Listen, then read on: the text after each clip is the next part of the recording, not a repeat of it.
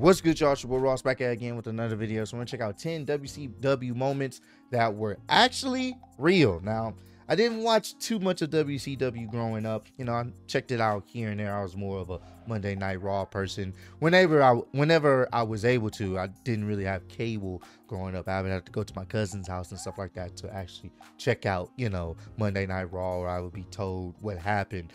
But you know, I was able to catch some WCW, episodes and stuff like that, and some of the, iconic moments. So we're going to check out some of these moments that actually ended up being real. And I want to see how this played out. Appreciate all the love for y'all showing on the channel. Let's get right into it, man. 10 WCW moments that were real. Be sure to subscribe and hit that notification bell for daily wrestling videos. Number 10, the loose cannon goes too far. The airing of Clash of Champions 32 in 1996 was mostly known for a real-life interaction between Brian Pillman and Bobby Heenan. During Pillman's match with fellow legend Eddie Guerrero, Pillman would grab Heenan's neck. The idea was that this would be in line with Pillman's gimmick and persona of the respective time.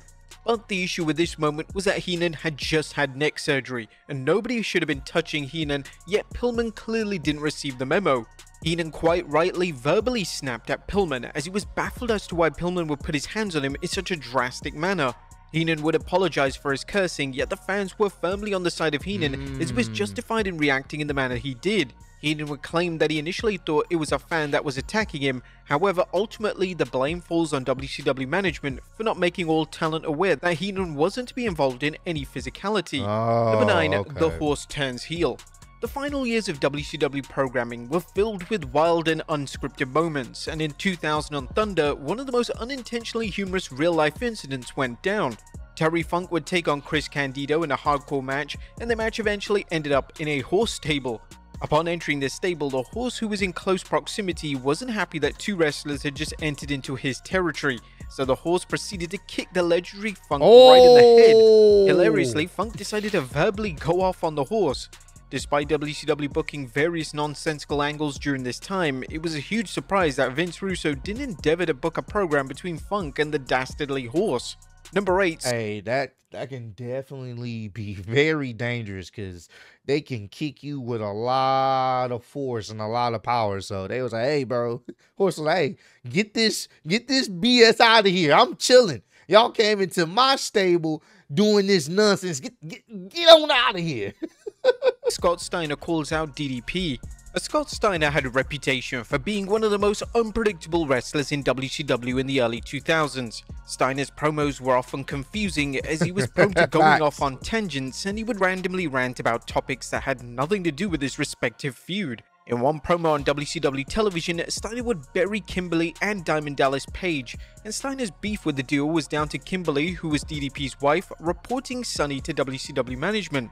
The issue in question related to drugs in the locker room, yet the specific details seem to change based on who shares their account of the story. Most real-life moments in WCW lacked any consequences, however this time DDP took action. When Steiner came back through the curtain following the shoot promo, DDP would confront Steiner and a physical confrontation ensued. Number 7, Hulk Hogan's... Like, what? What you say? What you say about my wife? What's up? We don't... That's how you hash shit out. What's up? That wasn't even supposed to be part of the show. What's up? We got an issue now, so how we gonna solve it? All right, we're gonna solve it with fisticuffs. Real frustration. And there's no denying that Hulk Hogan had a major influence on the success of WCW in the 90s. However, despite the success, Hogan's political plays and creative sabotage often came to the forefront and often overshadowed anything Hogan did in the ring. Back in 1995, Hogan was part of the World War III match at the inaugural World War III pay-per-view event. The match would be won by Randy Savage, and Savage would be crowned as the new WCW champion. This wasn't to be Hogan's night, yet the Hulkster just couldn't resist making the match about himself. In an unscripted moment, Hogan would begin to protest that he was unfairly eliminated, and the pay-per-view would literally go off the air with Hogan complaining about how the match went down. And there was no need for Hogan to act in such an unprofessional manner. It made him look extremely petty, and it was evidence that Savage was uncomfortable with Hogan's real-life temper tantrum. Number 6, Bobby Heenan has had it. Bobby the Brain Heenan was an outstanding pro wrestling manager, and a similar sentiment can be shared when it came to his performance as a color commentator. Heenan had the ability to get the heel wrestlers over without taking anything away from the babyfaces, yet during the final few years of his run in WCW, it became apparent that Heenan, just like the fans, had simply had enough. Heenan was never one to hide his emotion, and at the 1999 uncensored pay-per-view, Heenan decided to literally turn his back to the camera. Tony Schiavone and Mike Tenay were discussing the live pay-per-view broadcast, and Heenan decided to turn his chair around and face the crowd. Schiavone would remind Heenan that he gets paid to call a show, and Heenan responded by saying, "I don't get paid to be talked to like this, and I can sit whichever way I want." He would go on to call his WCW run the worst 6 years of his life, and he's always had extremely negative thoughts on Schiavone as a human being. Number 5, Kevin Nash doesn't care. When Scott Hall was let go from WCW in 2000, it became a WCW mandate that Hall wasn't to be referenced directly or indirectly on WCW television. However, when it came to Kevin Nash, who was Hall's best friend, he decided to outright ignore this directive. Nash just couldn't resist going off script, and mentioning Hall in his promos became common practice for the former world champion. In one sit-down interview on WCW Thunder in late 2000, Nash spent the majority of the interview name-dropping Hall and referencing him. In a bizarre move which highlighted the lack of focus of WCW management at the time, they decided to air the pre-recorded interview, albeit with several instances of muting the audio when Hall was mentioned. It would have made more sense to just not air the segment entirely, as it led to more questions than answers, and it could have easily been inferred that WCW were running an angle, but that simply wasn't the case. Number 4, Scott Steiner shoots on Ric Flair. The issues between Scott Steiner and Ric Flair were well documented, and in 2000 on WCW TV, Steiner decided it was time he aired the dirty laundry between the two wrestlers. In a now infamous promo, Steiner completely buried Flair with lines such as, "Now last week I was watching TV and I watched a 53-year-old man come out here who has more loose skin than a Shar-Pei puppy come out here and say he's still the man. I seen Ric Flair, number 2, the Nature Boy, come out here who's been the butt end of all the jokes because he's supposed to be the limousine-riding, jet-flying son of a gun, but I'm saying one time you should take a cab and use that money to fix your crooked yellow teeth." In a rare move, WCW would punish Steiner for going off script, and according to JJ Dillon during an appearance on the list in Your Boy, Steiner wasn't exactly thrilled with his suspension. It was embarrassing for Rick. It was embarrassing for me because Scott went out there with no prior warning and just made what he said very, very personal.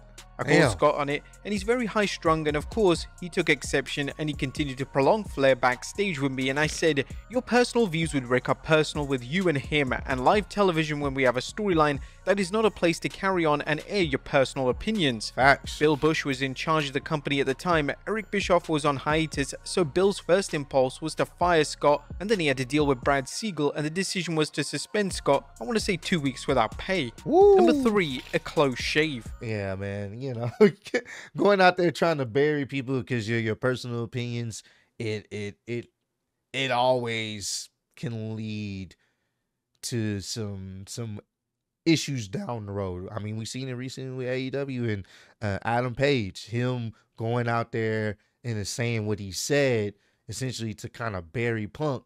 It was just one of those things like, what are you doing? What are you doing? Like, that's not how you make money.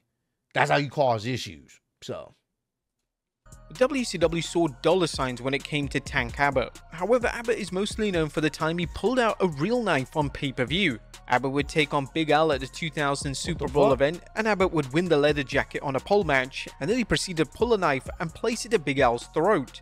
Abbott would declare that he could kill him before WCW cut away. The commentary team had a difficult task in trying to logically explain what had just happened, and it became apparent that it was an unscripted moment when the commentary team tried to state that Abbott was trying to cut Big Al's beard. Number 2, Randy Savage slaps Torrie Wilson. Hey, what the hell's going on here, bro? That's hey man, hey, put that knife down so we can have a talk. What the fuck's wrong with you?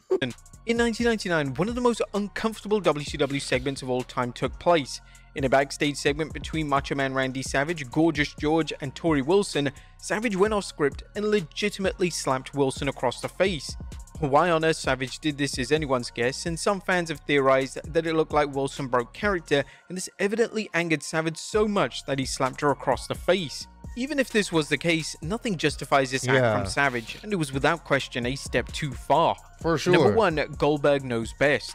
It was often joked that the inmates were running the asylum in WCW, and a great example of this occurred in late 1999 on WCW Thunder. Goldberg was involved in a backstage segment where he would attack a limo with a metal pipe. The pipe was used to keep Goldberg safe, but for whatever reason, he decided to go off script and smash one of the windows with his arm. A piece of broken glass cut an artery in his arm, causing him to bleed, and this was one of the most gruesome injuries to ever occur on WCW TV. Appearing on Broken Skull Sessions, this is what the Hall of Famer had to say regarding the incident. Crazy, I mean, some things I may have taken personally. I made poor judgment because I was mad and I was opposed to grabbing a sledgehammer. I figured I'd use my own sledgehammer and just show how violently I can hit. Well, that was smart. Then I'm like, okay, this is live TV and I'm gonna hit it again. And I hit it and I go through it like a cheese grater. And I look down and I'm like, oh, this is nice. Live TV, grab my hand, white limousine, go to the front. Great video. Great shock. Boom. Blood everywhere. I went nuts. But there you have it, folks. 10 WCW. Yeah. Definitely was not the smartest thing to do in that incident, in that situation. Yeah, definitely should have probably went with the pipe there. But hey, comment down below. Let me know some other wrestling related videos I want me to check out. I definitely will. Appreciate all the love support y'all shown on the channel. Road to 150K. Appreciate y'all kicking with me. See y'all next one. Peace.